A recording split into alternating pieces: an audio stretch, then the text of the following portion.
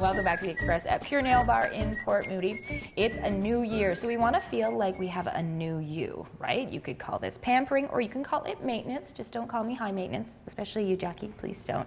But it is the kind of year when you want to put your best fingertips forward, your best foot, and have your best wardrobe. So on today's West Coast Style, Mansour is helping one Vancouver gal purge her closet to perfection with the help of some organizational experts. I think I might need that too. Pacific Center's West Coast Style is brought to you by Pacific Center. The West Coast is one of the most beautiful places on the planet, and I'm on the hunt to make sure that the people here look just as good as where they live.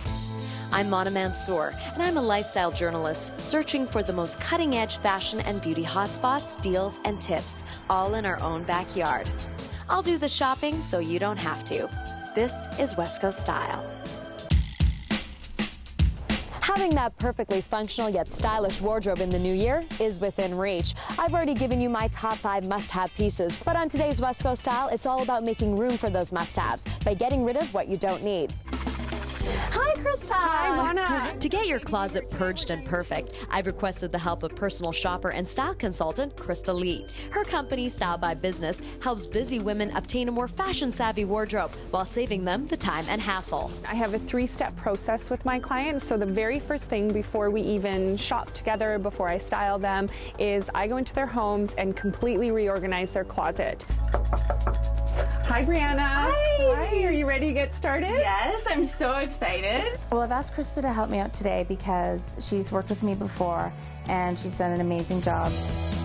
I've actually moved from a nice large apartment where I could spread myself out to a smaller place. What we first did is we pulled everything already out of the closet and we've put it all into a bag. And what we're gonna do is individually take items out of it and we're gonna say, have you worn this in the last 6 months? If the answer is no, it is going in our giveaway or our donate bin. And if it's something that, yes, you indeed do wear all the time, we're gonna keep it. Okay, let's dig in. Brianna, when's the last time you wore these? In the summer. Summer? Okay, so that's gonna go in our keep bin. Okay, now the next item is... Wow. I think it's time to say... Bye, blue sparkly pants. Brianna, last time I checked, you were also not a dancer for the Electric Circus on Much Music, so you have to explain, when was the last time you wore this number? I wore it to a friend's wedding. Which was in 1998. I always say that it's causing you more stress being in your closet than the feeling of having it. Before long, we were plowing through Brianna's massive pile of clothes, taking out only what she no longer wears or needs. Woo! An empty bag, Brianna. That took a little while, but how does it feel? Feels good. But now, Krista, we need to take the keep items and see how they can fit in Brianna's more tinier closet. Exactly. She manages to get a lot of stuff into a tiny space and still make it look neat. What we're gonna do is place it in a color coordinated way. That's right. So she can see that if she needs that white shirt to go with that outfit in the morning, she knows where it is. Exactly. What you want to be putting on your shelves are heavier knits. You don't want to hang them unless you're putting your knits on something like a rounded hanger because you don't want creases in your sweaters. Now, you've done a really great system on the bottom as well. We've really condensed some of her, say, her undergarments, and we've placed them in clear bins. But what about shoes? Krista advises to steer clear from hanging shoe organizers and instead go this route. What we've actually done is stored her shoes in a clear plastic bin that's, that's easier to just slide in and out. You recommend doing this process 2 times a year. 2 times a year. 2 times. One for fall and winter and one for spring and summer. So everything in here now is what she's currently using in season. Well, your closet is pretty much done, Brianna. How does it feel to see everything so organized? It's amazing. It's actually a really big relief. Is there some things that Brianna can take away from this that she can apply without your help? When you want to store it away, always store it in a clear container, because if you can't see it, you're not going to wear it. Well, Brianna, we wish you luck in your closet endeavor. You know what? Thank you. It's been a total pleasure. If you're in a situation similar to Brianna's, but still aren't sure how a service like Style by Business can help you, Krista says it starts as simple as just meeting up for tea. What I like to do is really spend a lot of time with my clients and get to know them and their lifestyle, and that's how they can most benefit from my services. Whether you're going out with the old or in with the new, there's no better feeling than starting the new year with an organized and stylish closet. I'm Mansour for West Coast Style.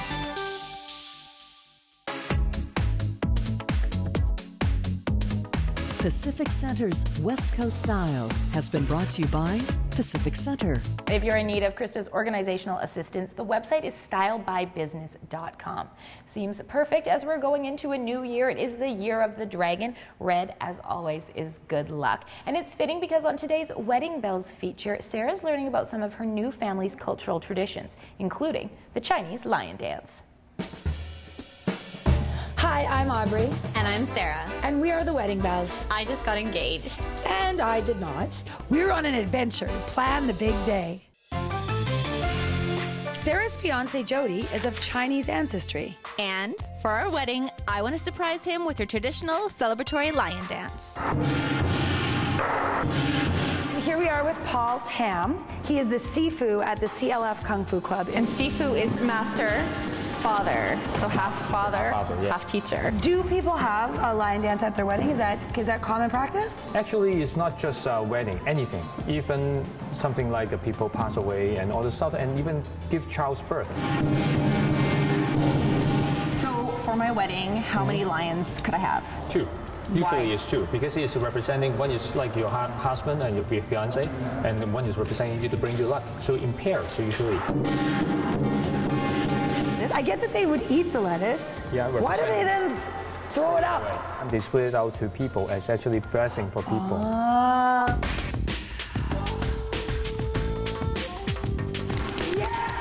Amazing. And I have to pick this up, but I don't know what it means. It means the flower is blossoming and representing bringing you a lot of money. Okay, let's lift this leg. God. Ready? Although it was pretty obvious our lion dance was going to take a lot of work. At least I had found the perfect pink cheongsam. For Shaw TV, we're the Wedding Bells. Traditionally, only men are allowed to do the lion dance, but as usual, the Wedding Bells have sweet-talked some special treatment. And you know what? They are not the only ones. Just wait till you see what's coming up after the break. I finally figured out how you can wear gorgeous high heels all day long. This is the secret. Rare Investment, The Good Life, horseplay, and happy feet. Being on the other side of the bar making the drinks is a completely different world. Sprott Shaw Community College's higher learning. Drinking on the job. Still good. The Express, we are your local voice.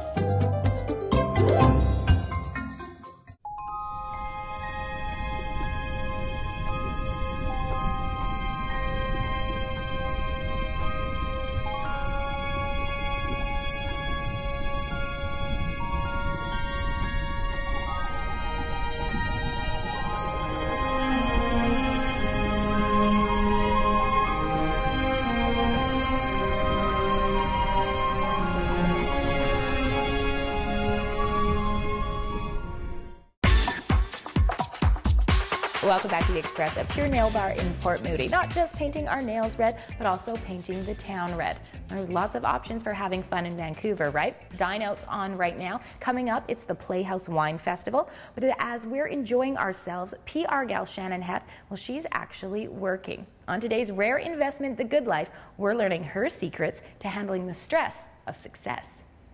Rare Investment, The Good Life, is brought to you by Rare Investment Online at rareinvestment.com. The Good Life. It's not all champagne and caviar. Johanna Ward has your insider's look at the influential. And we're learning their secrets to the good life. The West is best, but to live the dream in Lotus Land takes class and commitment. Take PR princess Shannon Heth. I'm in LA. Can you just make sure to compile that master media list? She runs a successful boutique PR agency in downtown Vancouver. Well, obviously she's gorgeous. She's also super glamorous, and she's always on the go. Shannon is one of the hardest working people I know, so if anyone deserves a holiday, it is her. It's pretty intense. It's 12 to 16-hour days most days lately, which I can't complain about because I'm busy, but it'd be nice to be able to relax a little more for sure. Shannon doesn't need a fairy godmother to grant her wish. Instead, we're giving her a guilt-free day to play hooky. You know what they say about all work and no play? Today, it's all play, and we're busting you out of here. Come on. I've been working with her for about 5 years, and in that time, I've never seen her crack. So today, we're learning her secrets to handling stress. The first stop for the woman who spends all day on her feet, a chance to put her feet up. Our concept here is for you to relax, and we do it by offering you Chinese reflexology, which works with the pressure points at the sole of your feet. I was actually hoping she'd say we were going for pedicures because I need one and because I don't like anything that hurts. Ah, okay, that kind of hurts. But it's a good pain. Footworks is really great because it just fits into my schedule. You can book any time of day and it's nice and a quick treat. I finally figured out how you can wear gorgeous high heels all day long. This is the secret. After the women have been sufficiently swept off their feet, it's time to trade up the glass slippers for some boots that are made for more than walking. I got the cowboy boots, the cowboy hat. I thought we were going horseback riding. Yeah, I don't ride Western though. I have a horse named Louie. I've had him almost half my life, actually. You gotta lose the hat, for sure. Can I at least get a yeehaw? No. Well, when you get on, you're gonna do this, yeah? Thankfully for Johanna, Shannon has another way she likes to unwind. Okay, that was interesting. Yeah. So I've worked up an appetite. Time to eat now? Time to shop. Wow, it's beautiful. I love that. I would say shopping is probably my chocolate. There's another one of Shannon's secrets, why she stays so thin and stylish. While I'm eating French fries, she's doing retail therapy. Thanks, Don. And with that, a little purchasing, pampering, and playtime. Our PR princess is ready to keep building her real-life fairy tale. Rare Investment, The Good Life, has been brought to you by Rare Investment at rareinvestment.com. Next week on Rare Investment, The Good Life, we'll meet award-winning blogger Miss 604. Then after that, it's Erin Ireland of To Die For and banana bread fame. And what goes good with banana bread? I'd say a soy latte, or in Jackie's case, Earl Grey tea latte, right? On today's Sprott Shaw Community College's Higher Learning, Melanie's working at Starbucks. I'm going to owe you a drink after this job, too. Sprott Shaw Community College's Higher Learning is brought to you by Sprott Shaw Community College at sprottshaw.com.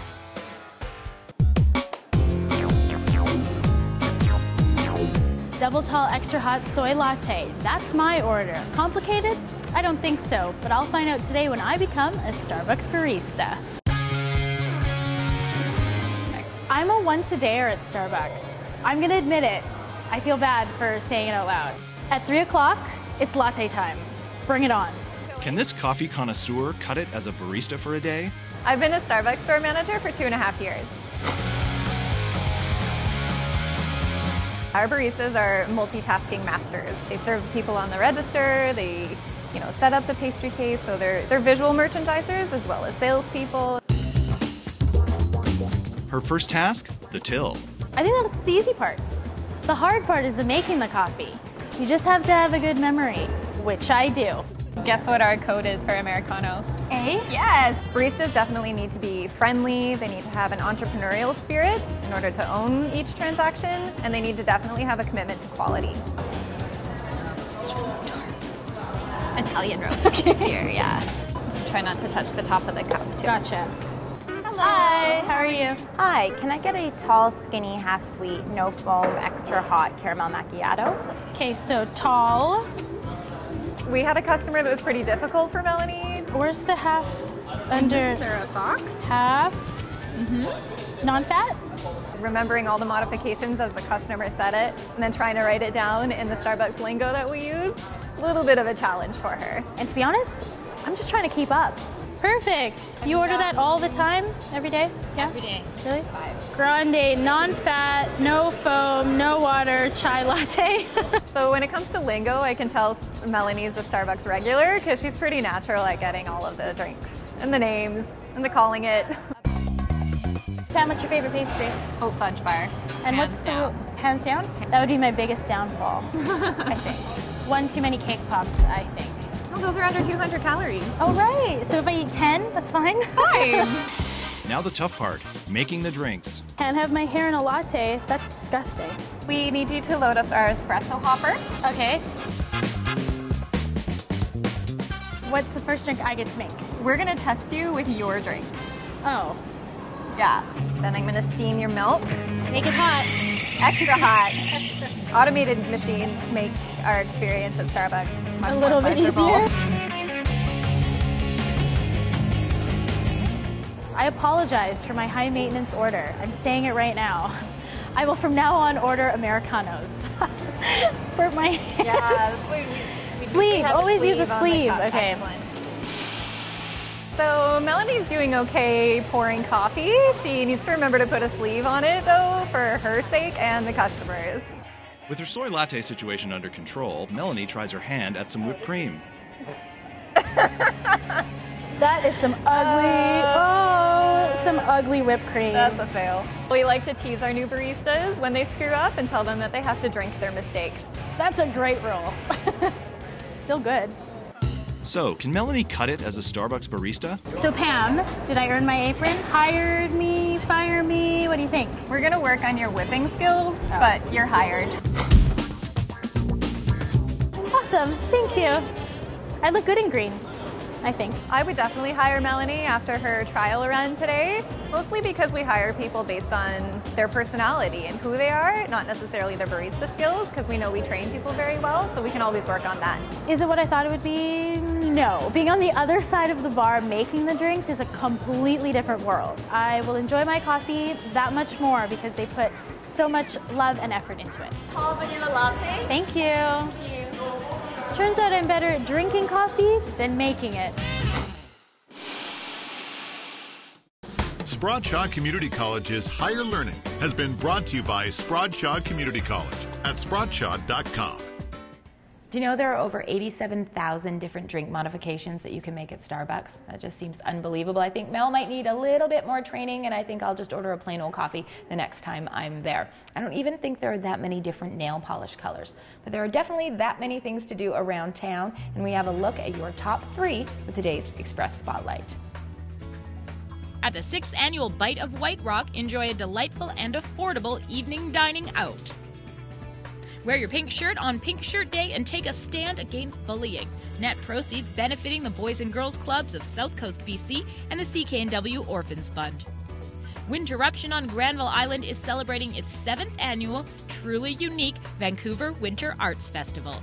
The big thing to make sure you don't chip your nails when you attend any of those events. There are 10 Pure Nail Bar locations around the Lower Mainland, including this one here in Port Moody. That's it for today's Express. Thanks for watching the show, only on Shaw TV. Okay, I totally owe you that latte now. Yeah?